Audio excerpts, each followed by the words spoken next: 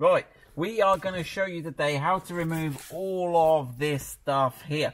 Why would you want to do that? Right, because we are starting, this is the first in a series of videos where we are going to upgrade this screen. So at the moment, this screen on a Freelander 2 gives you, your radio comes from here, we go, hold on. Right, so on this screen here, it's pretty much, in some of the cars, some of the Land Rovers, you can see some off-road settings. But in this one, it's pretty much only the straight navigation. And if you go into settings, it only really seems to be doing the screensaver, which is preferences, kilometers, miles, feedback button. So it's only pretty much doing anything to do with the navigation. There's no four-wheel drive settings on here at all. So we are going to retrofit an Android 9 head unit in here. But I won't go on any more about that. Right, it's just how to remove all of this stuff. So let's turn the car off. Let's take the key out. All right. Now, okay, so let's start. So the first thing to do is remove this top section here. Now, it should pull up from the back. Right, here we go. Got a lever now. Ooh. Alright, oh, it sounds brutal.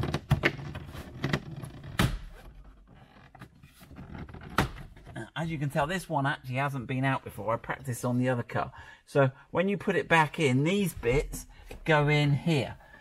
So you can't pull it up from the front. You can see why you've got to pull this. Well, it is the front, this is the back, whichever way you're looking at.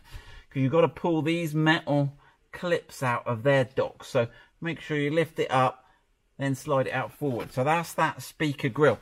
Now, you may, if you're lucky, have the surround sound speaker here, which I have in my other Freelander. So we're working on the crash damage repair one.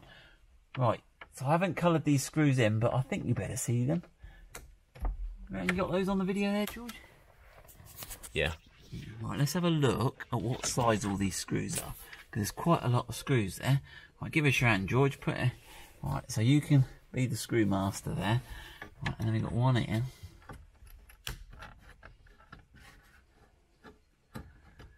Okay, there's another one which should be the same. Right, and then we've got another two here. Let's have a look if they're the same. Wait, hopefully they're the same. Or is that a bit longer? Let's have a look, George, on you. Ah, look. So the longer ones go in the top. So the longer one goes in there. That's the longer one I've just taken out. So watch that. We'll get them all back in the right. So this should be another longer one. Right, there we go. Another long one. Right. Grab him as well, George. Thank you. Right, now the next ones are hidden under this little rubber mat here. So I've got to get this little rubber mat out. How am I going to get that out?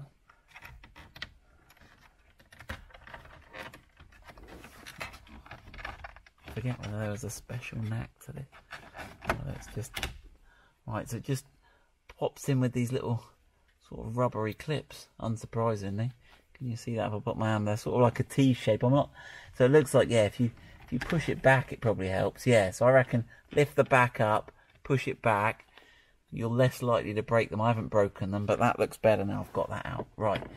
Okay, now, these ones aren't... Let's have those anyway. Let's, while we're here, and let's see what... Now, I don't know if we need to do these yet, but we'll just do them anyway. Right, I'll need...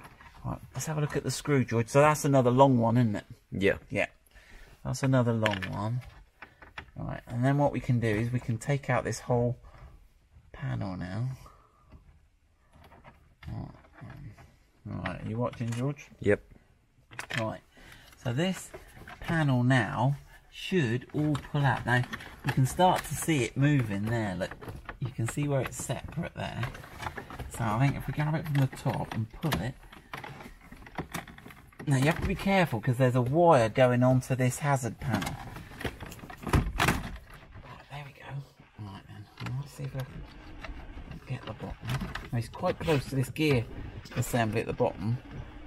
It should be alright. For some reason my gear assembly is loose. I don't know whether that's just popped out. Whether that is...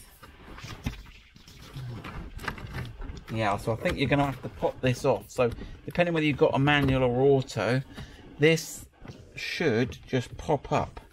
Okay, it's held in with some plastic clips on. Alright, and we don't. Let's have a look at that. Give me a bit more. There you go. Right, there we go. Right, now there is a wire. Now the screen's coming. I can leave the screen behind. Right, now there's a wire going under here. Okay, now we'll have a look. There's a connector on it somewhere. Let me just have a feel where the tab is. And then we'll have a look. Where's the tab? Okay. Alright then. So the tab that you've got to press was on. It was on the side. It was mounted like that. So you've got to press it here. And when you press that bit in there, you can reach in behind, do that, and release it like I've just done. So what you'll see there, that's the screen surround. This is the hazard warning panel there. That's the connector I've just taken out. You'll notice that all the controls for the, you see that there? All the controls for the air vent are all self-contained within this thing. So there we go. So that's that. Right, just put that out of the way. Right, what else are we up to? Right, so you'll notice that the screen has come out now as well. So let's have a look what we've got on the back of the screen. Right then, how can I get this round? Right, if you jump up a bit, George. Right, so this is the fibre optic cable, this orange with the orange wire. So I'll press that bit in at the side. So there you go, I'm pressing. There's a little bit there you've got to press in. Right, is it going to give me any red? Sometimes you'll get red light out of here when the ignition's on. Right, that's the first one. The second one here, this white cable, you've got to press down on the top. Again, so you're just pressing down on that bit. That will fire him out. Right, and then where's the last one? Where's he going? Oh, that blue one in there. Alright, so there's a little clip here that clips it onto that metal panel. That panel clip. I don't know where shall I get him off? There.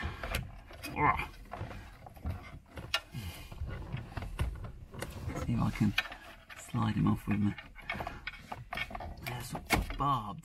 There, look, he's grip my thing now. Right, and then the last one is that blue connector. I've got to push in there, and that's that. So that is the screen removed. Right, but we're not quite finished yet. Put that up there. Somewhere careful. Right, we're not quite finished yet. So we can see that. And then give me my plastic thing back. Yeah. Right. So we've removed all that. It's not too complicated here. You can see you've got all those 3 connectors I've just pulled out, and there's not too much else going on. Right, now, the radio unit is sort of in 2 parts, but we'll see. So can you see that black screw there, George? I should have covered them orange, but I wanted to do this one straight without taking it apart previously. Right, now, is that a long one, George, or is that a short one? I'm going to say he's not as long as those long ones, is he? But I don't think he's as short. I reckon I've got 3 sizes now. Let's have a look. Yeah. So I've got 3 sizes. So we're on the middle one. The middle size one just came out of there. I don't know what comes out of it. You hope that'll be the same. You never know. They're all Torx T20. Right there. 2 middle ones. Right, there's another 2. Can you see that there, John? I think it's pretty obvious where it is, isn't it? Let's have a look. Yeah.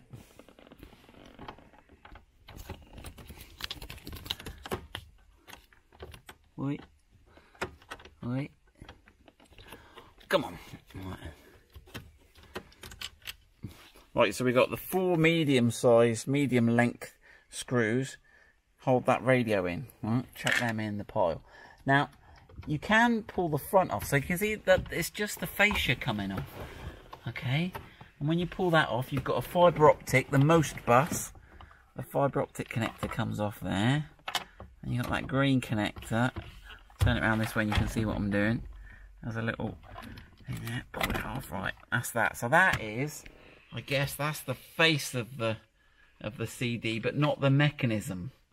Okay, right, so let's check that out of the way. Right, and then sitting behind that, you've got the main CD player itself.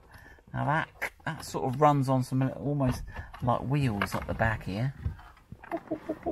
Right, and then on the back here, what have we got on the back there, Joy? Again, we've got a big grey connector. I'll show you that. Okay, right. You have to press that. They've all got a little pressy thing you've got to press to stop them vibrating loose. Right, and then we've got a fibre optic thing there. And what have we got here? This will be the aerial going in here. Oh, we had these the other day, didn't we? Right. So let's have a look. We've got a press here. Normally something you've got to press on here. Ah, that's it there, yeah. So you've got to press down on the back. There's two little grooves there. And if you look at the front, when I press down on the back, it just lifts that little catch at the front there. Look. And that releases that off. That'll be an aerial of some description. So there we go. That's the... I think that's actually the radio as well. That's the... In fact, that may... Right, because the navigation unit is under the seat. We've done a video on the navigation unit. The navigation with the disc is all under the seat. There's a DVD player. So this is just the radio and CD player, I'm guessing. So there you go. You can see everything out. That's how to remove all the audio components from the Freelander 2. Now, we'll do a next video and we'll put the link. Can you do the pointy thing, George? We'll put the link there. And that's how to fit the Android system.